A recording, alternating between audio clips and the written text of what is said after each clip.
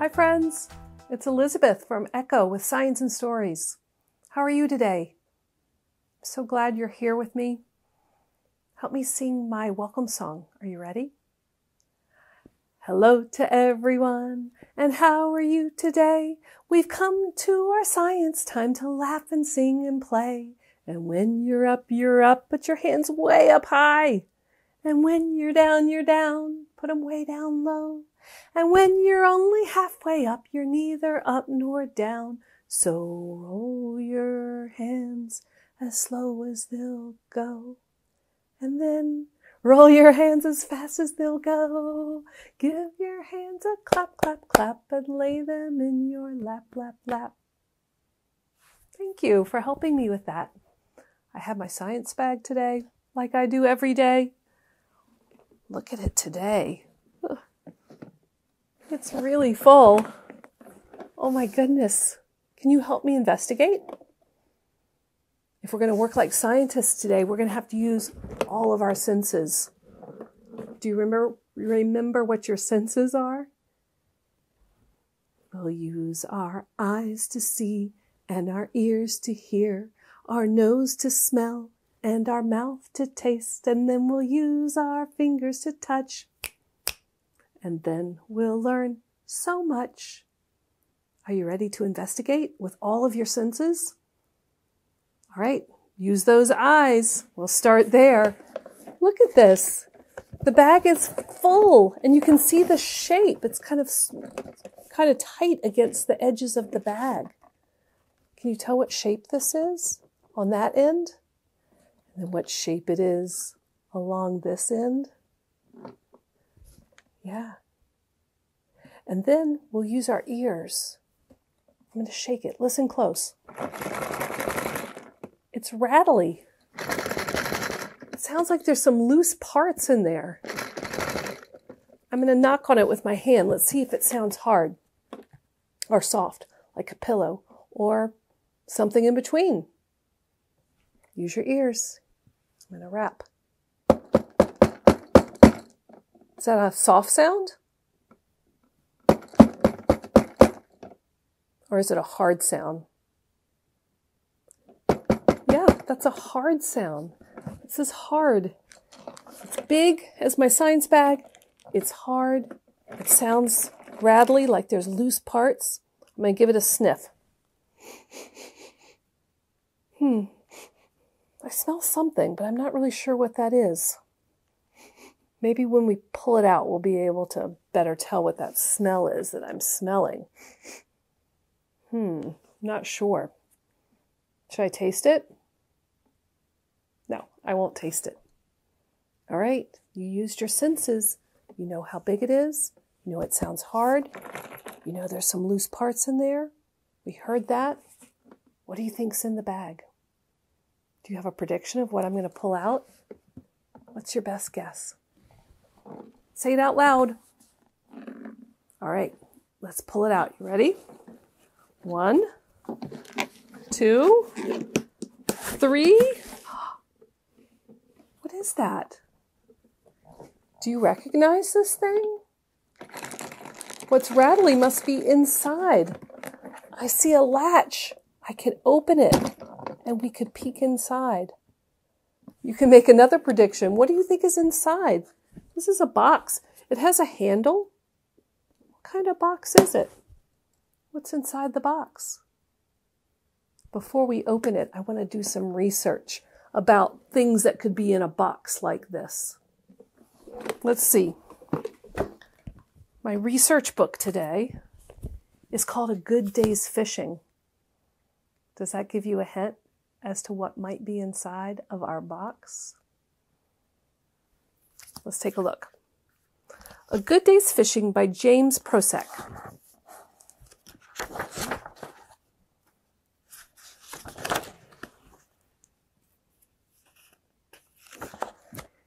It starts like this. This is my tackle box. Have you ever heard of a tackle box? What kinds of things does a tackle box hold? This is my tackle box.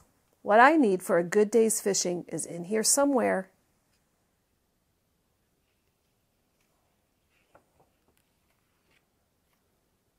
It's not this. This is a spinner. It spins around and attracts fish's attention. I used it to catch a yellow perch. And this is a Phoebe spoon. It flashes in the water. I caught a pumpkin seed sunfish on it in old Farmer Catchell's pond.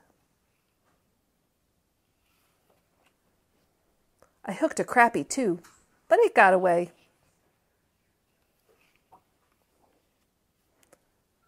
This is just some line. I'll get to that sometime. These are my bobbers and swivels to make things float. These are my sinkers to make things go down. I use bobbers and sinkers to catch carp.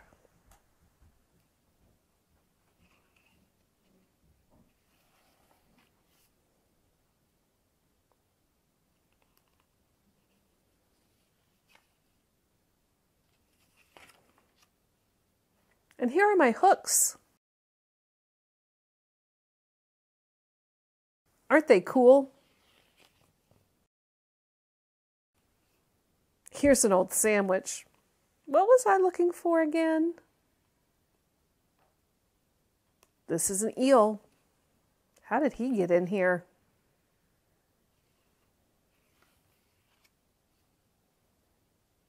Here's my fly rod and fly reel and my rubber fish lure. I never get anything on that.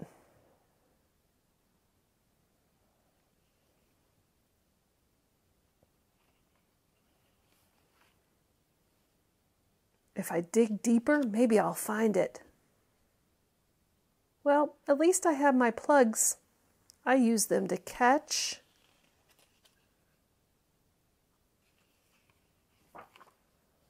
largemouth bass.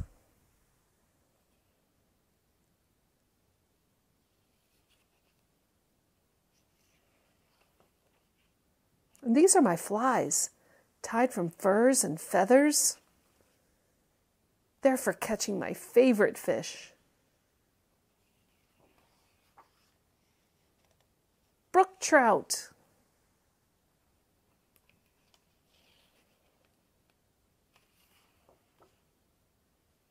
What I really need isn't my wrench or my tape measure or my lucky lure.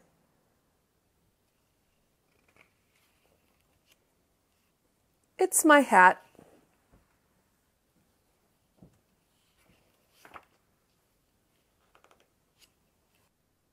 The end.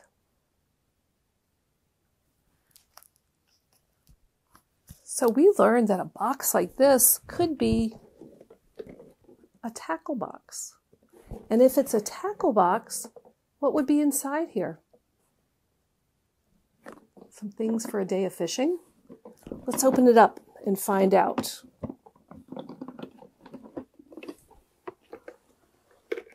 Oh, yeah. I thought there was going to be tools in here. Turns out that these are tools to use while you're fishing. Do you remember this from the book? Do you remember what that was called? A bobber. It floats. This is a bobber too. It also floats. What else is in here? Oh, do you remember what he called something that looked like that? Or this? I think he called them plugs. They were good for catching big fish. And then how about something that looks like this? Kind of flashes in the water to attract fish's attention. Is that a spinner? Or something like this, a spoon? That would be flashy underwater. These are really interesting things that are in this box. You have to be careful when you go into a fishing box, though, because there's lots of hooks. Remember the hooks that he showed on the page?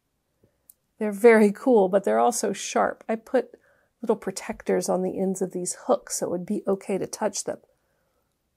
But usually the protectors aren't on there. So you have to be extra careful when you look inside a tackle box. What did he need for a good day's fishing? Have we found it? Should I look under here? There's another compartment, another space under this space. What are we looking for? I'm hoping there's not an eel. Oh, a hat. That's what he needed for a good day's fishing. Was his hat. Should I put it on?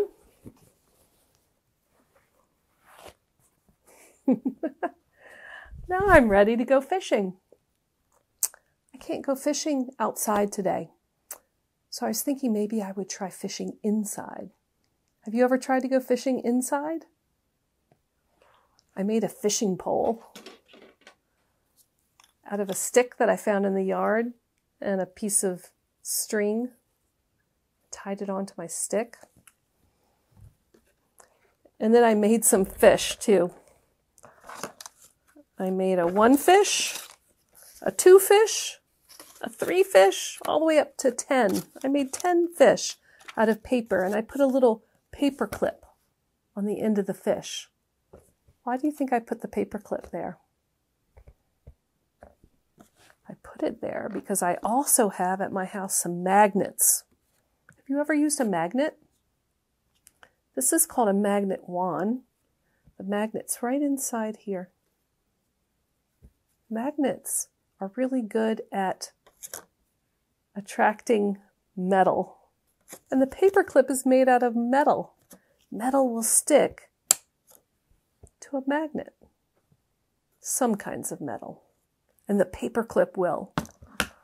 I also had a magnet that looked like this at my house.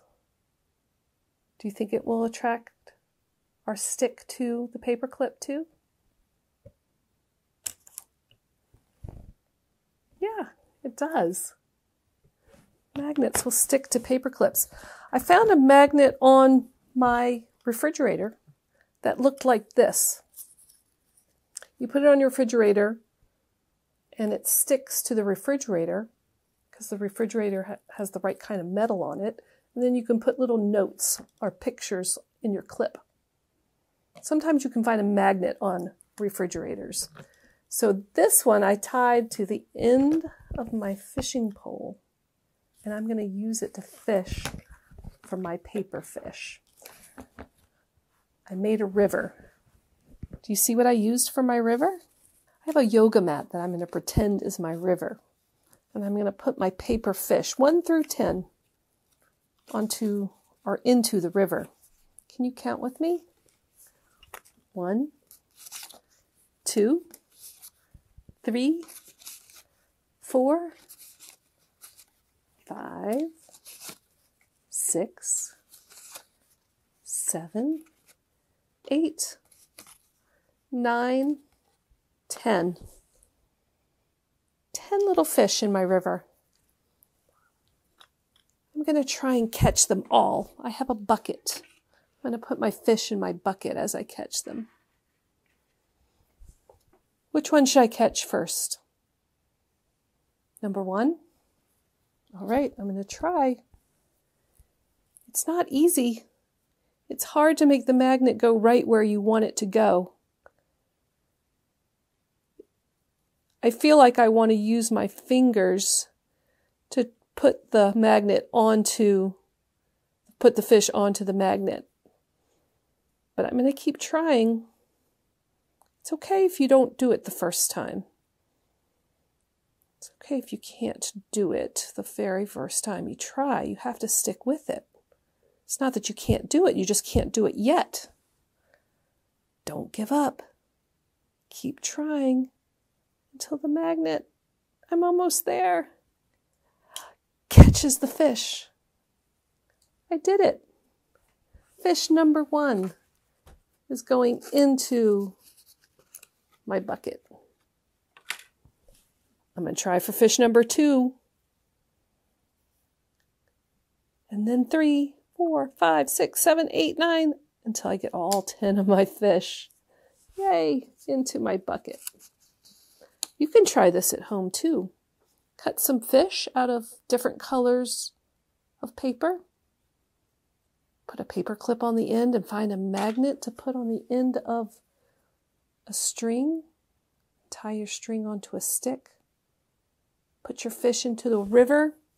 That might be a yoga mat or a towel or your carpet. And see how many you can catch. You might try and catch all the blue ones. Or 1 through 10. I caught a blue fish, number 8. In my bucket he goes. Give it a try. I also want to do some fishy art today. Here are the fish for my art project. Can you tell what I used to cut these fish out of? It feels bumpy. It's bubble wrap. A package came in the mail and it was wrapped in bubble wrap. And so I cut little fish shapes. This one is round like a pancake. The sunfish in the story was this shape.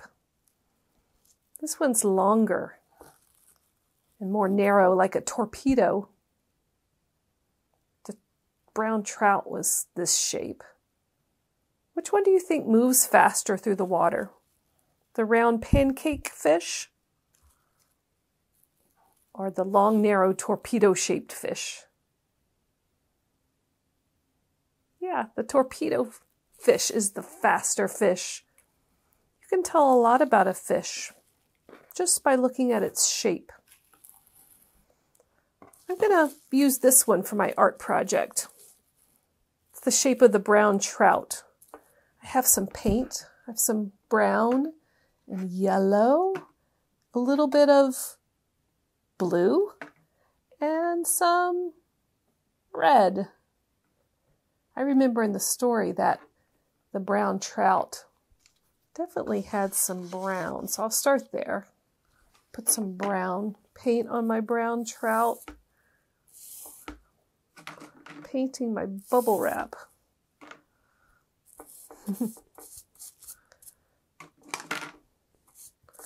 There's also some yellow on the brown trout, so I'm going to add some yellow. He had yellow on his fins. I think he had some yellow dots all down his body too. Something else I noticed about the brown trout is that he had red dots. Did you see those? Such a beautiful fish.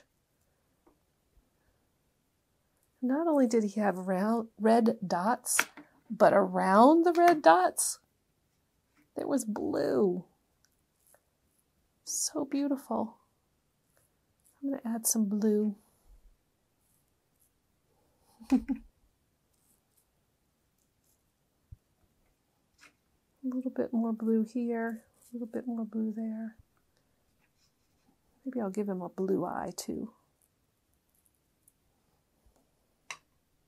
Now that I've painted my bubble wrap, I'm going to put it paint side down on my piece of paper and press down like that. So when I pull it up, there'll still be paint on my bubble wrap. But where else will there be paint? Let's find out.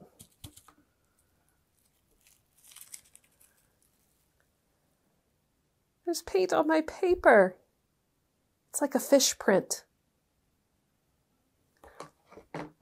I'm going to paint my bubble wrap again and put even more paint on it and put another brown trout over top of this one. Do you have some bubble wrap at home? Look in the boxes where packages have been delivered to the house if you have any.